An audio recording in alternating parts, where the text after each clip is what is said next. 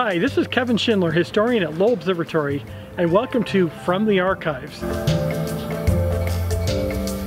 Today I'm going to show you a picture of Halley's Comet taken in 1910 with a camera mounted on the Clark telescope, which is in the dome right behind me. Halley is the best known of all comets and orbits Earth every 76 years.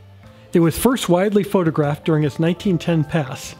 On May 13th of that year, Lowell astronomers attached a camera to the tube of the Clark telescope and captured this iconic image. It shows not only the comet, but the city lights of Flagstaff, the planet Venus, and even a meteor shower shooting through the field of view. I'm Kevin Schindler. Next time on From the Archives, we'll explore a wooden pattern used in building the Pluto Dome.